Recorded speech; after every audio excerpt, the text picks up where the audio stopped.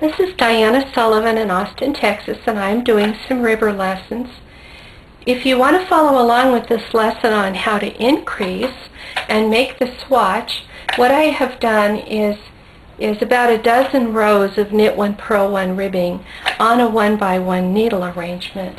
And to do an increase, I need to introduce you to a different tool that you probably have in your ribber things. This is called a 7-weight because it's shaped like a 7 and it has a loop on the bottom that you can hang a weight on. The weight goes on it like this.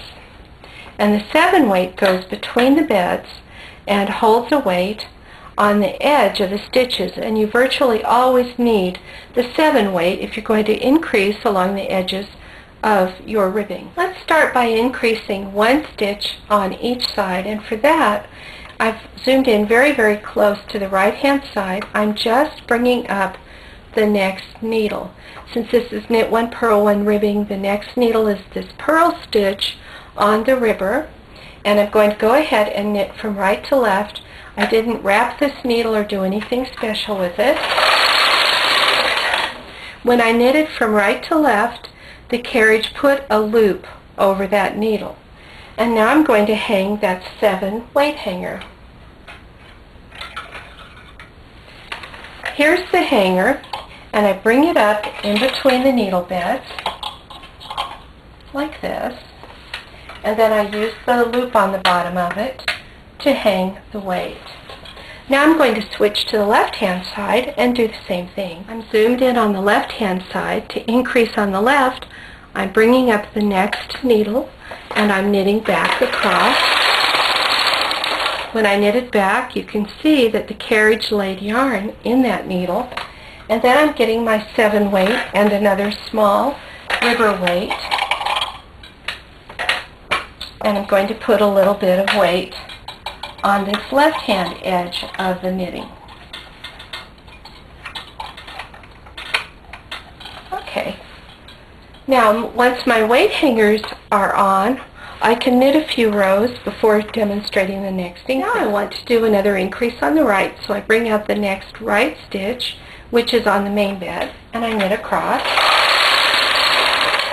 Then I get the 7-weight from weight hanger from underneath, and I just pull it to the right so it comes out of the knitting, and then I just feed it up in between the beds so that now it's hanging on the stitches a little bit farther to the right, including this one that was just created. You can do a full fashion increase in knit one, purl one, and this is probably the best thing to do in a whole lot of situations where the increases are going to show.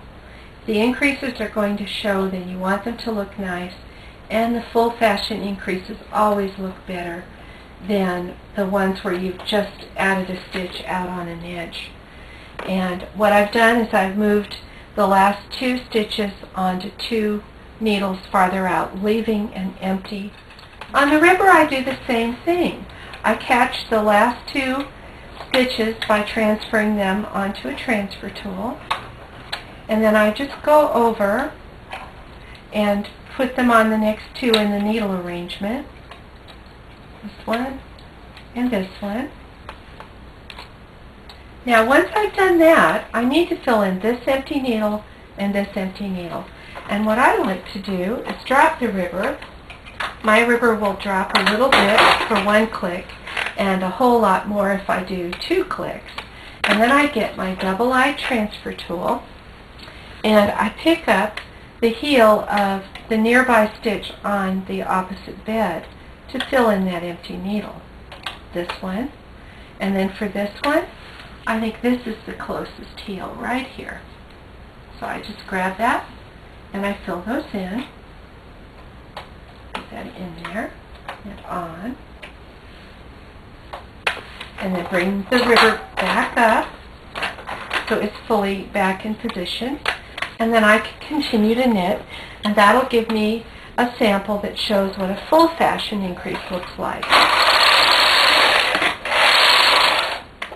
Another way to increase if I'm dealing with a situation where I have tuck stitches or slip stitches, and those are very likely to drop a stitch, is to E-wrap on. So you bring out the needle that you want to increase onto, and you simply E-wrap it. And in the case of a tuck stitch, I actually like to bring out 2 at a time, but for this plain knitting I can certainly do that.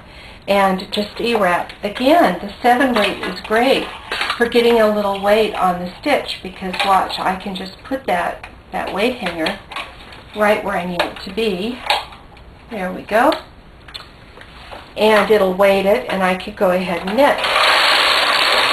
Now I want to show 2 methods for casting on several stitches over on one end of the knitting.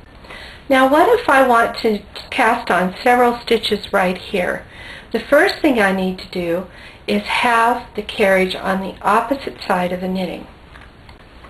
The second thing that I need to do is bring out the 5 stitches, 3 on the main bed and 2 on the ribber. Now when I bring the carriage back across, it's going to lay yarn in every one of those stitches. Look at the zigzag row that was created when I came across and I had an additional 5 needles selected.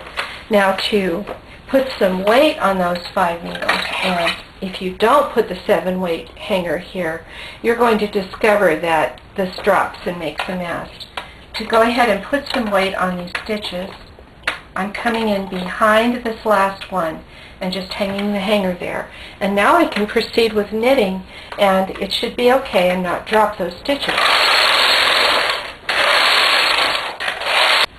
Now suppose I wanted to cast on 6 more stitches over here using another method.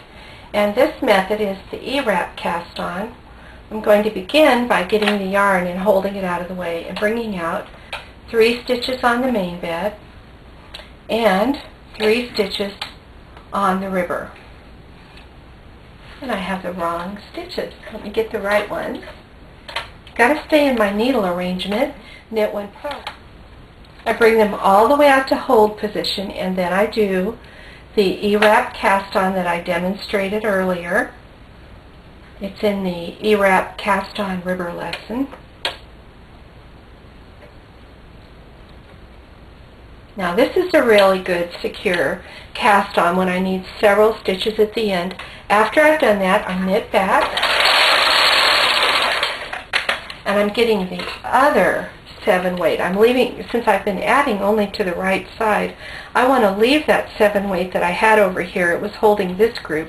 Now I'm going to put this other 7 weight hanger here to hold this group, and knit a few more rows, take the sample off, and show you. I have cut the yarn, and I'm just running across to grab the sample. Here's that sample with all those different increases that I just made. And first of all, here are the increases made with a simple increase where I just put out an additional needle. It makes a hole, but you could do your seam inside the hole. You'll have to go diagonally across the ribs of the knitting to do that seam.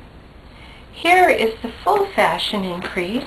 Let me pull it down a little bit so that it shows, and you can see that an additional rib of ribbing appears in between 2 existing ribs. That one's very nice looking when it's made up and is a preferable increase for garments, especially where the ribbing increases will really show. And then here are the 2 cast-on increases. This first one, which I'll pull down a little bit, is the one where I put out the needles, let it lay down a zigzag row, and knit them. And the second one, which looks a little better, is the E-wrap cast-on. Both of these cast-ons are secure and they won't unravel, but the E-wrap cast-on looks a little better.